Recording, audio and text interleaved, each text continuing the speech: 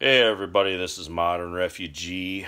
Wanted to do a video for you guys today on some different kinds of salts. Some of these salts are salt in name only, and some of these salts have some different uses that I'm not sure people know about, and some of this stuff I don't even know if people know that this stuff exists. So I wanted to talk about this stuff real quick with you guys and let you know that this kind of stuff is out there, and that way you can look at it and see if it would help in your situation. And the first thing that I have here is Epsom salt.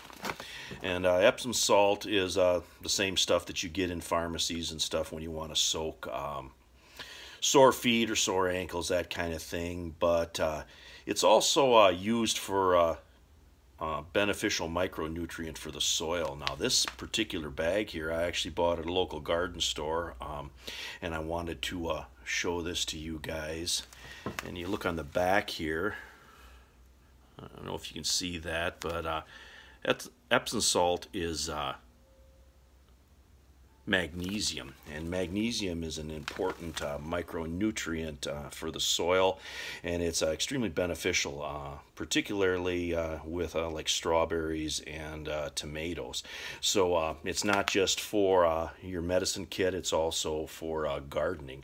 So it's something that's definitely important to keep around. This stuff can be either spread dry, or it can be mixed in a small like sprinkling can into a solution and then given directly to the plants.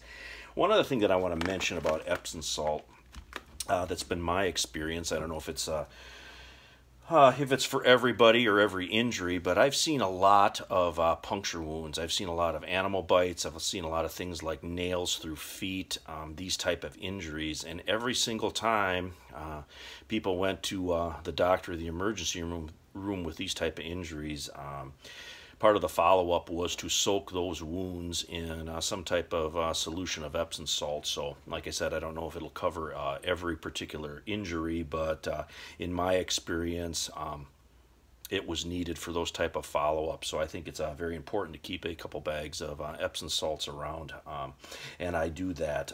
Another salt that I got here is curing salts. I've been curing a lot of meat, and this year particularly, and a lot of cured meat doesn't require refrigeration after it's been cured and smoked, but you need specific types of salts to do that. And the first one that I have here is pink salt. This is a sodium nitrate salt that's very common in curing meat. It's also called Prague powder. In German, it's called Pokelsalz, and it's used for curing meat a couple different ways. I use this basically as a rub, like if I was making bacon or jerky. This would be in a dry solution with other things like your spices and your sugars and stuff, and you would rub this on to your meat, and that would start the curing process. This stuff is not very expensive.